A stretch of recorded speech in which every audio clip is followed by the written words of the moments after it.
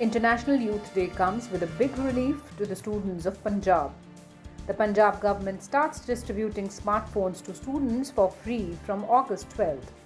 These smartphones will be great help in online studies during the coronavirus crisis.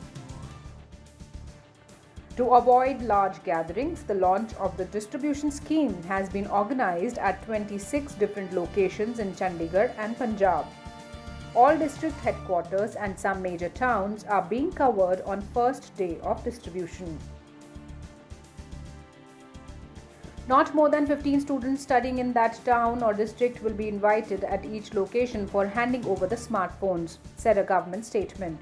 Proper precautions are being taken during the distribution of smartphones.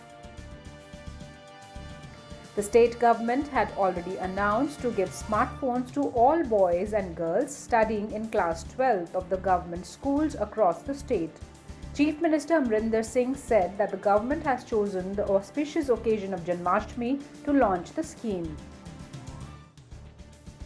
Captain Amrinder Singh said that the state government would fulfill its promise to people by providing them smartphones.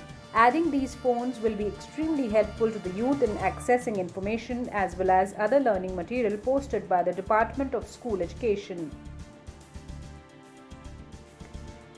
The state government received the first consignment of 50,000 smartphones and the remaining is in the pipeline. In the first phase, around 1.75 lakh phones would be given. Chief Minister Amrinder Singh said that in the difficult times of COVID-19, some of the youth were facing pressing problems in accessing online education content.